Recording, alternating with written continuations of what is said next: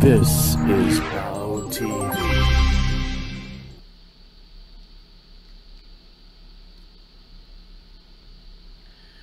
Welcome back to Bow News Network. We're actually tracking Hurricane Ida as it makes landfall here in just in the southeast section of Louisiana. If you're new to this channel, please by all means go ahead and smash that like button and subscribe. So let's actually take a closer look at actually what's happening here. We can clearly see from our Doppler radar that Hurricane Ida has actually made landfall somewhere around very close to the region of Grand Isle and Golden Meadow in the region of Louisiana. We actually see the eye of the storm actually passing over a landmass there, so it actually has made landfall very catastrophic and very high winds. We're looking at winds to the tune of 150 miles per hour. The pressure is held steady at about 933 millibars, and we're also seeing that it's moving at about 13 miles per hour towards the northwest. As we take a closer look at the system, it's tightened quite a bit. That eye wall has become very clearly defined moving forward, and we're actually looking at what could be the most catastrophic hurricane that has actually impacted the region in Louisiana. Efforts have been made to provide shelter as well as evacuation for tens of thousands of residents in the region of New Orleans. However, based on recent media outlets, the city officials feel that there has been enough extensive enough evacuation procedures for the residents, but they're trying to provide the very best care for the residents of New Orleans. As we take a real closer look at this system, we can see that some of the more severe weather is actually on the rear right quadrant. We're seeing some very severe thunderstorm activity on that rear right quadrant, and also where you see that rotational those rotational indicators showing up on the Doppler radar with the lightning. So there's a severe amount of wind, very catastrophic wind speed. We're talking about 150 miles per hour, which is just 7 miles per hour shy of a category 5. So it's a solid category 4, but basically if you're looking at it as far as on paper, you're looking at a category 5 storm. It just hasn't been officially declared that, simply because it's 7 miles per hour lower than the cutoff for you based on the scaling. But in any event, these are category 5 effects that are being felt as far as severe wind and rain, and also potential hail and potential tornadoes. We do see that tornado watch that's extending all the way from Grand Isle. It extends all the way up into the States. You can see it extending across to Crestview, Florida, and it extends all the way up to Macomb and all the way across to just north of Mobile. Now, speaking of Mobile, Alabama, we can see there that there's some flash flood advisories that are actually in that area, extending from Pensacola to the west of Mobile. And they received, when we looked in the radar for storm activity, we did see a significant amount of rainfall in the region of Mobile, Alabama, about an hour before the storm actually made landfall in southeastern Louisiana. There was actually a very powerful outer band that actually impacted that region, and it actually created quite a bit of rainfall in the region of Mobile. So hence you can actually see those flash flood advisories. One is specifically near Gulf Breeze in Florida, and another is specifically around the area of Pensacola. We're continuing to monitor the Doppler radar to see exactly what's actually happening with the storm as far as any new advisories are concerned. But the entire area is pretty much well lit with a lot of tropical storm advisories that are actually popping up from local spotter reports, and also as the system starts to make its way further inland, um, residents in the area of Baton Rouge and Lafayette should be preparing for a significant amount of change in weather. We don't see the outer bands actually interacting, but they should be receiving some degree of rainfall at this particular time as the system makes its way further inland. So we're actually, this is going to be ongoing coverage of the system as it makes its way further in to the Louisiana coastline, and we do see some significant warnings in the region as far as rotation, different cells close to the very wall eye that are actually coming in, showing hail size half of an inch to an inch, and in some cases we do see several spots where actually tropical storm and hurricane effects are being seen, witnessed on the radar right at this particular minute. So let's actually take a closer look at rainfall so that we can actually get an idea of actually what's happening.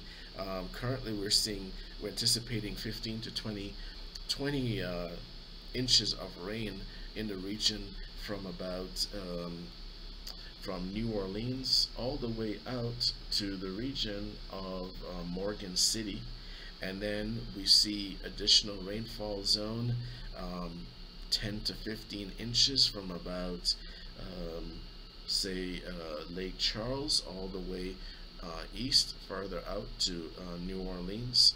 And then as you can see, the storm will actually make its way further north and into the region of Jackson, Mississippi, and they can anticipate 6 to 10 inches of rain as the system makes its way in. So if we take a look further at this Doppler radar imagery that's coming in on our live stream on YouTube and Facebook, you can clearly see that this system is actually impacting land now. That eye wall is very, very tightly defined.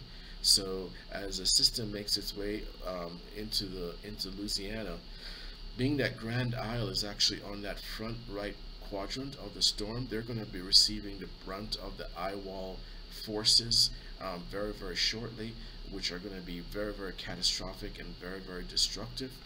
The front right quadrant, as you can see, is sectioned off by the tornado advisory. However, there is a local spot report of hurricane force winds as well as elements there. So as the system is moving northwest, more of that right quadrant is going to be impacting Grand Isle, and it's going to be very, very devastating for the residents for that section of Louisiana. As it moves further in, another warning will be for Galliano and also for New Orleans, as that front right quadrant interacts more with the city of New Orleans. Then that's going to be very, very destructive and catastrophic. We're talking about hurricane force winds of 150 miles per hour. We did want to make a note here that the city of New Orleans is grappling with opening shelters as a result of the pandemic, and they're trying to observe, of course, social distancing. If we take a look at this storm further, as far as the development over a matter of a few hours, we do see that this storm grew by 45 miles per hour in just 5 hours to 150 miles per hour, which is just 7 miles per hour below a Category 5. So it is a dangerous, very, very dangerous Category 4 hurricane right now. And this is the 16th anniversary of the impact of Hurricane Katrina in 2005. So we're actually looking at a very, very significant hurricane here. It's forecasted to possibly increase to 155 miles per hour as it makes its way inland, and there have only been about 4 hurricanes that have hit the United States as a Category 5. If you recall, Michael in 2018, and then there's Andrew in 1992, and then Camille in 1969, and also for the Labor Day hurricane of 1935. Right now, also, we're very concerned, as we had mentioned in our previous forecast, that we're very concerned about um, the hospital situation in New Orleans, where beds are nearly full in New Orleans hospitals, and shelters have been provided for those who are fleeing their homes.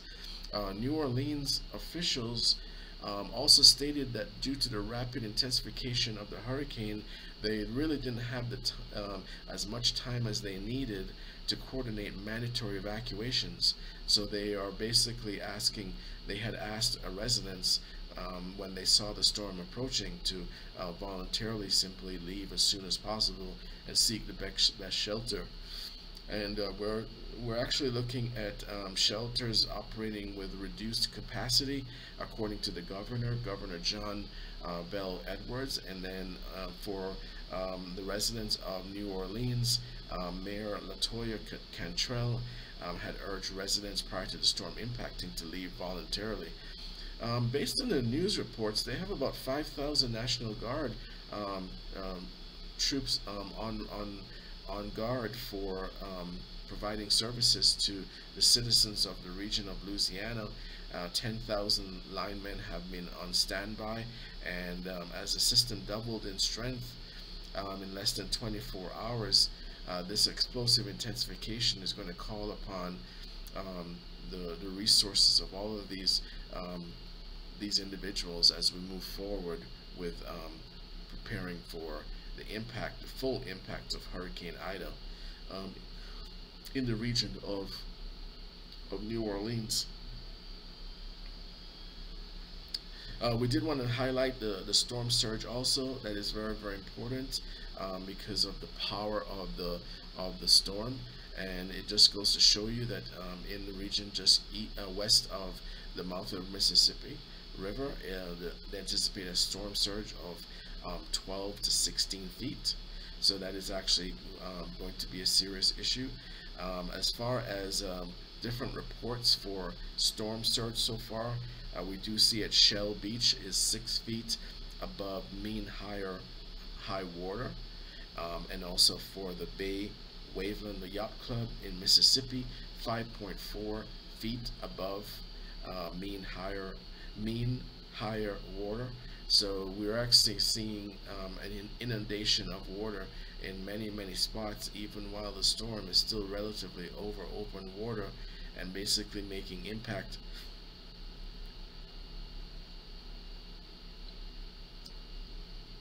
in the region. So as far as the Doppler radar is concerned, we're continuing to monitor the situation. We anticipate that more tornado advisories will be popping up as the system makes its way inland, and we're going to be continuing to monitor the situation. Some of the readings in the outer squalls are coming up at about 45 to 50 knots, but of course maximum sustained winds are going to be more treacherous, very, very close to the eye wall, and that is making landfall close to the region of Grand Isle and Golden Meadow, Louisiana. So we're continuing to monitor the situation.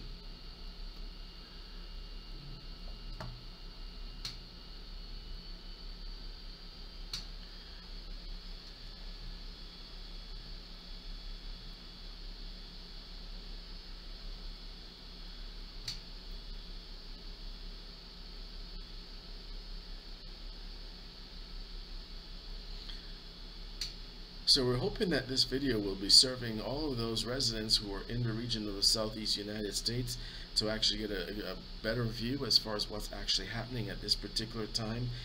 Here we are in the early evening on Sunday, as this hurricane actually makes its way further inland into the Louisiana region.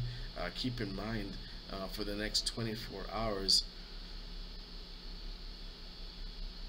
it's going to be bringing a significant amount of rainfall to the region. New Orleans should anticipate a lot of rain. Jackson, Mississippi, also regions in Memphis, Tennessee.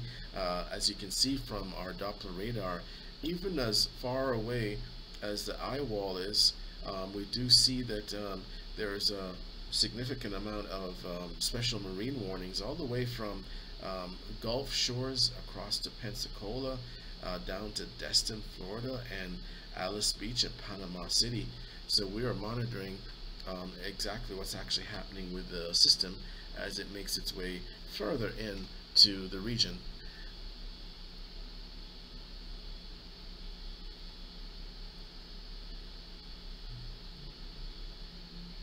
And as we continue to monitor the hurricane as it makes its way inland into Louisiana, as we had mentioned in a previous forecast, one of the main concerns that we had was all of the information that was coming in as far as adequate provisions being made for hospitals, as they most of the healthcare workers have actually committed to taking care of patients as they make their way as the hurricane makes its way further into the Louisiana area. But one of the most distressing situations that we're concerned about is possible loss of power to many of these hospitals. And if that is the case, then there's a good chance that if the backup generators are not working, then this may pose a significant threat and a risk hazard for patients who are trying to fight for their lives as a result of the pandemic in the region. So now we're actually live streaming here on YouTube as well as Facebook as the Hurricane Ida makes landfall. We can clearly see the eye very close to the Grand Isle area. And as the system makes its way further in, there's a tornado advisory, which is in the front right quadrant of the storm, which is where most of the really turbulent and treacherous bad weather is. And we see that the system is so wide that it's actually impacting all the way as far as Pensacola, Florida. But as this eye wall actually makes its way inland, then we're going to see some really heavy downpours of rain coupled with hurricane force winds and other elements, possibly even hail or possibly even a tornado within the system, and those have the potential to be very destructive going forward. So we'll continue to monitor this hurricane as it makes its way inland into southeastern Louisiana. We just want to thank all of our subscribers for tuning in to our ongoing coverage of Hurricane Ida as it makes its way inland. And by all means, please go ahead and smash that like button and hit that and subscribe and notification bell for updates as we continue to monitor Hurricane Ida, which has made landfall, and it's actually heading further inland at this particular point. Well, thank you for watching Bow News Network and our latest Bow to the Weather report on and with our ongoing coverage of Hurricane Ida. Thank you so much.